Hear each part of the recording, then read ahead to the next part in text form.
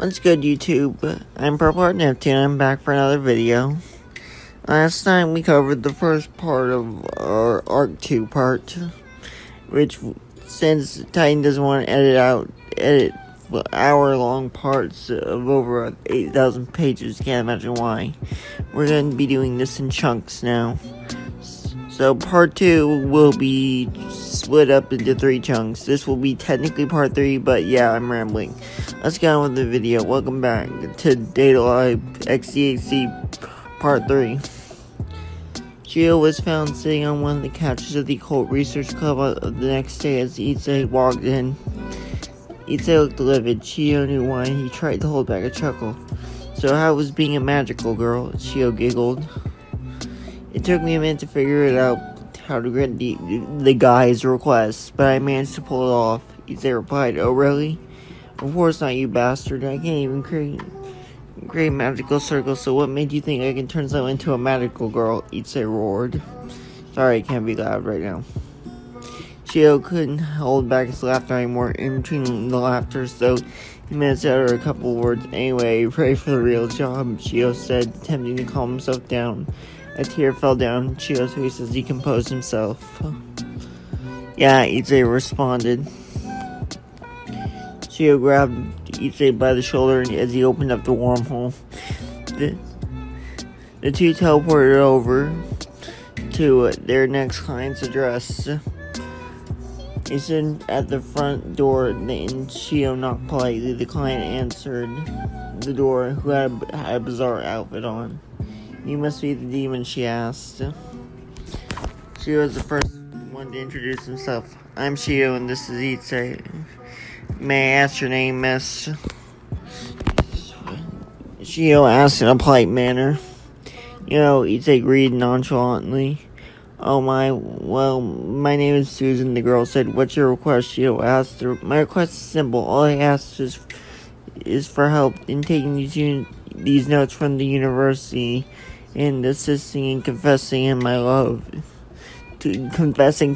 Susan replied. "That sounds pretty simple. I can help you with that aspect. Just give me a little bit of time for that. Also, if you want relationship advice, I'm probably the best one of the best people you can come for that sort of stuff," Geo boasted. "Thank you so much," Susan squealed. It didn't take long for Geo to connect the wormholes with Razia and locate her notes. Once they were retrieved, the relationship advice was their main concern. How about a straight-up confession?" Geo asked the girl. "I'm not sure how to put it into words. Ever thought about a love letter?" "The love letter?" The girl blushed. "Yeah, the stuff a bunch of schoolgirls do when confessing to their crush, basically writing out a declaration of love and slipping in somewhere for the guy to find," Geo explained. "You know what? I like the idea. That'll work perfectly." After the love letter was written,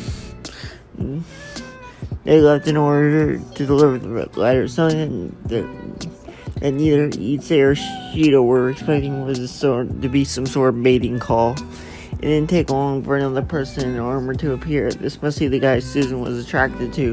Two of them had a duel of sorts before the letter was given to them. After reading the contents of the letter, the guy almost immediately worked out his own feelings for the girl. The scene was odd, to say the least, but heartwarming, as the people dressed in armor embraced each other in a hug. And that evening, Geo walked with Ise. "Wasn't that romantic?" Geo said with some glee in his voice. "Romantic? I mean, yeah, I guess so, but it's still bizarre. You didn't even see what was underneath the armor." Ise felt a little disappointed. True, but even so it was, Geo was cut off as he sensed something. "Ise, it's time for your newest lesson on how to talk to a popular girl," Geo said all of a sudden. "Geo, of all the things you taught me throughout this time, this one will be the most useful. And this is assuming there's no catch to it." Geo then stopped as the long indigo-haired girl walked around the corner that Ise immediately recognized. "Geo, are you serious?" Why is the most popular female idol in Japan coming to talk to you? It was an absolute disbelief. He'd say you'll learn many things from me. With everything I've done so far, you shouldn't be all that surprised anyway. How are you, Miku? Shio asked. Miku ended up walking over Shio with a smile. Darling, she involved him in a hug so tight it was practically suffocating him. Ready for dress up? She whispered in his ear. Miku, can I have 10 minutes top before I surrender my entire night for you after what happened last time? So I suddenly bailed on you despite warning you, Shio said, knowing what she wanted. Miku pouted a little bit, but she allowed it. She released him from her grasp, allowing him to actually catch his breath. She folded her arms and looked up to Issei there. She didn't really know him that well. Sure, her darling mentioned him from time to time, but in all honesty, she couldn't give two hoots about him.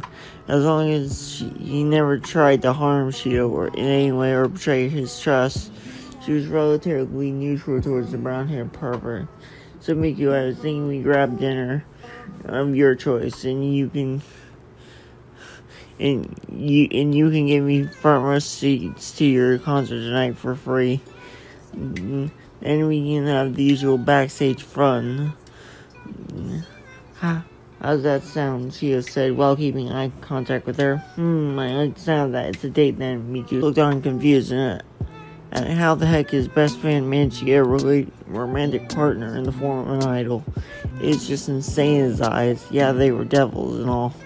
But seriously, Miku, do you mind going ahead a bit and text me where you want me up while I talk to my friend and prepare myself in your preferred fashion? Shio said, looking at the idol. Alright, darling, anything for you, she replied. Thanks, dear, Shio said as she walked around the corner.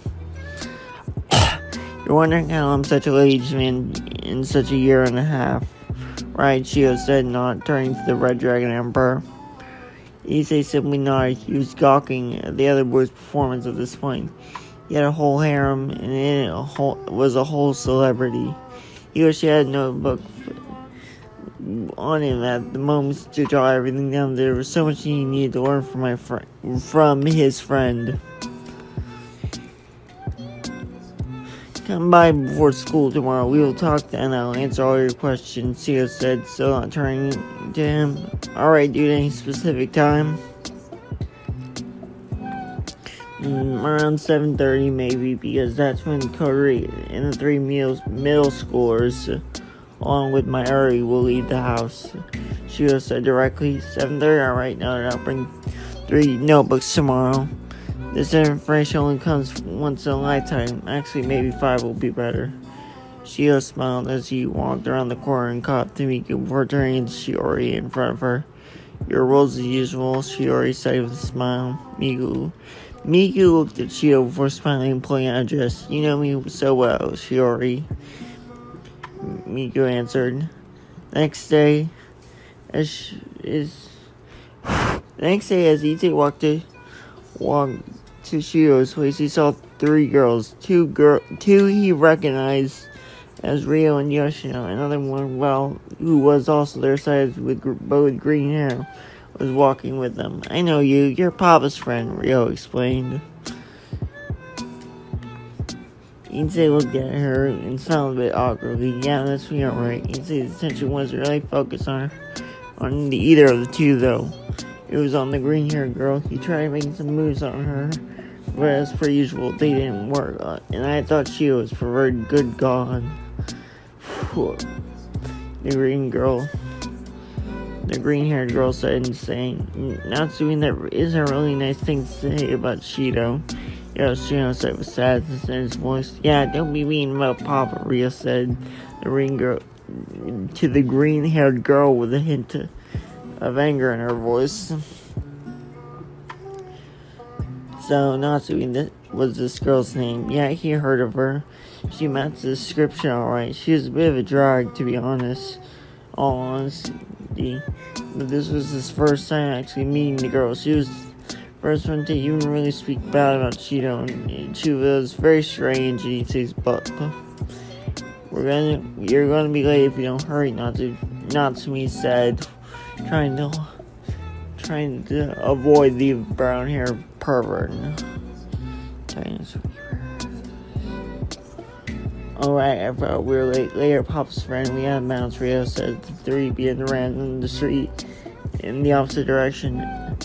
As soon as he heard the word late, he immediately remembered what his true goal was for today. Make the Cheeto's place by 7:30 to get all the information he ever need from Cheeto. Now to become the harem king, he immediately broke into a sprint. As Ethan walked into what was basically their common room. Glad you can make it, Cheeto looked impatiently waiting for him. Issei Pan began a thumbs up sign. Alright, let's do this. Issei shouted, hit me with whatever you got, Issei said excitedly. Cheeto looked at Issei with an exasperated expression on his face. He said, my friend, do you honestly believe I can recap a whole year and a half in like, what, an hour? Look, just ask me whatever you want to know and I'll answer to the best of my capability. Cheeto said with a slight depression in his tone. Okay, Issei said. Issei sat in a thinking position for a couple seconds before asking, how do you keep peace between all those girls? Honestly, the peace somehow keeps itself. When you take into account the lengths I went for in each and every one of these girls and their natural personalities, pretty much everyone is friends here. Cheeto spoke with a smile. Issei wrote that down. Okay, good to know. Next question. Cheeto smiled as he laid on his couch. What is this, group therapy? Issei thought to himself. How do you deal with the crazy ones? Issei asked. I let Kaguya's high energy run wild. For Miku, I play by her rules or risk the consequences. And Kurumi, well, she says it whenever she isn't busy being a psycho causing problems that we just let happen. Cheeto said with a finger to his chin. Note to self, stay away from the crazies. Have you ever had to deal with any of the arguments between the girls? Issei asked. I thought Ma and Rio told you they happen all the time, Cheeto said directly. Oh, that's right. I almost forgot, Issei asked. Anyway, on to the next question. Did you ever have a rough start with any of them? Issei asked. Cheeto bellowed loudly at the question. Bro, almost all of them gave me a hard time at first. I think I can barely count on my hand the amount where they haven't given me troubles, and even those are questionable. Yikes, Issei said. Note to self, stuck up on psycho repellent. Issei thought to himself. What have you been? What's something you have to put up with regularly that you and those girls would rather avoid? Basically knowing that even if you go to sleep with one or two right beside you, you'll wake up with at least 4 times more at least. Cheeto dryly answered. Yo, you good, dude? Cheeto felt concerned as Issei fell to the floor with a slight feeling of defeat before him. When Asha entered the room, Issei remembered the whole point of him being here. He spread back up, acting like nothing happened. He didn't really get a chance to ask any more questions, considering the time they had to get ready to go back to prison, otherwise known as school. They both got ready to leave for school, however, Cheeto forgot something back at his house. Hey, he said, go ahead with me. I'll catch up in a minute. And that's the part. Thanks for listening. Titans Discord will be in the Titans channel and Discord will be in the description. I hope to catch you guys next time. Peace.